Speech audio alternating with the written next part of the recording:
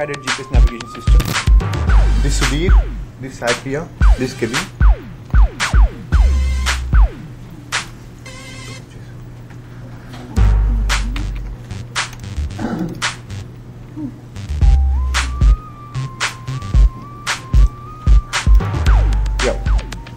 The introduction. What is this VizzBot supposed to do? I mean, this has got a GPS and a camera. So this is supposed to take input from the GPS and input from camera and process both the information and then decide on the way it has to go to reach the destination. Height of sophistication. We are using an onboard camera with a low-end microcontrollers interface to it. So it's like we ran out of memory first of all, and then it's like synchronization between the modules. It was pretty difficult for us to get along. Potential function method for path planning is used. That is like the optimum way we found to follow a path. Here the work elaborates the use of artificial potential field with an OV6620 camera vision sensor. Yes. Yeah. As you can see, this is the hardware flowchart. This is the onboard camera. The two microcontrollers there connected to the onboard camera. They are inside. There's the GPS and the microcontroller. This is called the brain of the microcontroller, the actual one which does the processing part.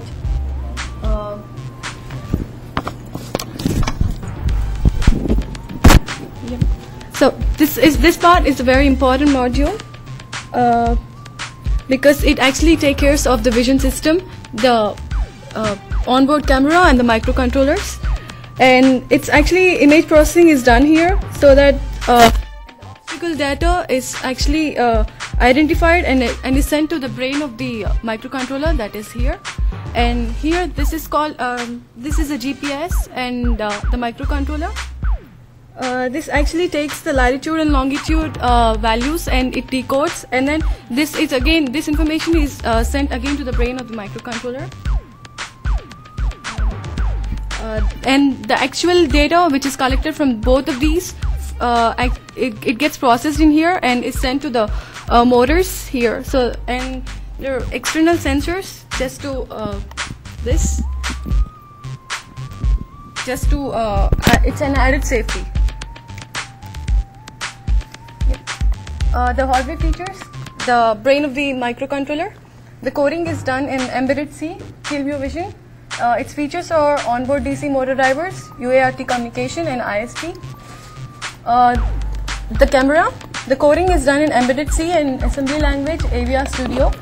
Actually, it is an open source code under GNU GPL license. It is free to use and distribute, so we have used that and modified. The features are: it can track 8 colors and frame referencing is of 20 frames per second. Well, GPS Global Positioning System. It's a satellite-based navigation system made up of a network of 24 satellites placed into the orbit by the U.S. Department of Defense. And GPS was originally intended for military applications, but then it's used right now for civilians. And the GPS use 24 satellites that are around the planet, and they're traveling around 7 miles an hour.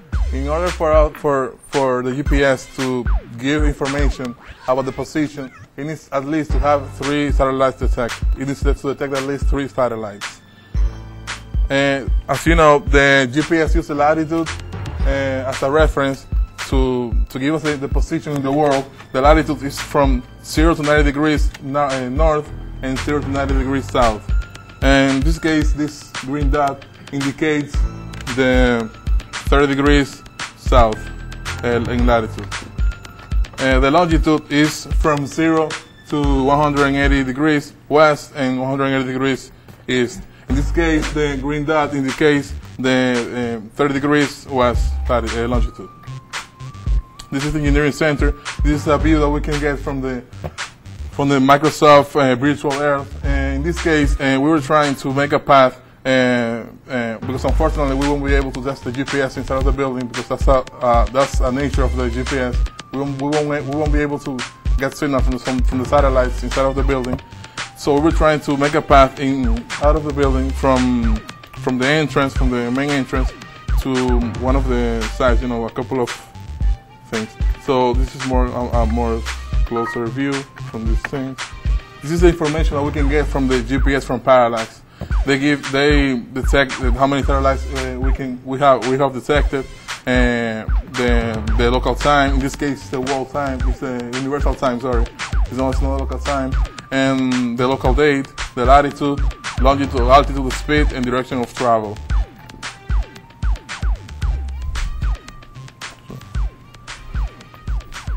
These are the sequence of operations which actually will go on in onboard image processing camera. Like actually we'll not be able to see what's exactly going on. So what we have done is like we have written a code in MATLAB to simulate the exact algorithm what we have implemented on onboard vision system. So the first RGB image, there's the image what we got from the onboard camera. So we are taking that as an input, and we are, like as I told you, we are converting this RGB image to white UV color space. This is because to avoid the effect of lightning on the environment. Like image processing, the biggest drawback is the effect of lighting on the environment. Like with the change in lighting effects, the pixel values get changed, and all of them will never be adapted to the environment. So one solution as of now is like to change the color space. So this is a YUV color space. Here you can see like it's like in grayscale image, but it's actually in different color space.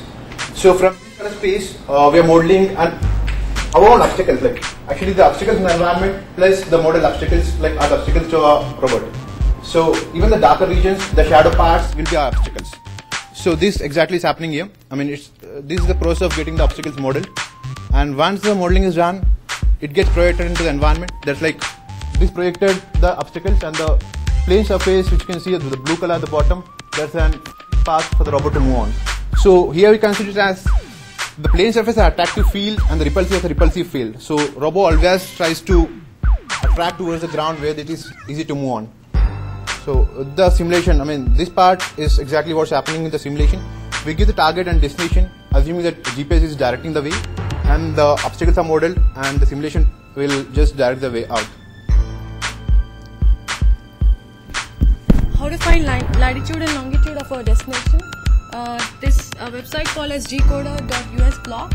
In here, if you type the address, it actually shows the latitude and longitude of the destination, and that's how it works.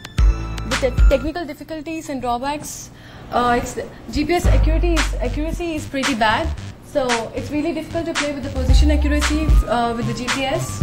Adapting to the road condition, the camera can, it's not possible for the camera to find out the road junctions. Processing power of the low-end microcontrollers, and also inability to implement complex algorithms.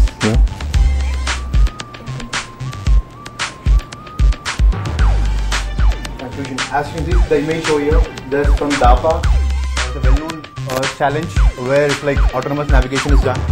That's like there's a ultimate of the unmanned vehicle. Like using this onboard vision system and the low-end microcontrollers, it's not possible to implement that kind of algorithms. So we have our own limitations, like we can't go in the complex, we can't implement the complex algorithms, so we can't go on roads where we find junctions or where we find multiple colors and stuff. So we have our own limitations, and we can call this a low version of unmanned vehicle where it traces in semi-model environment. So this concludes our presentation.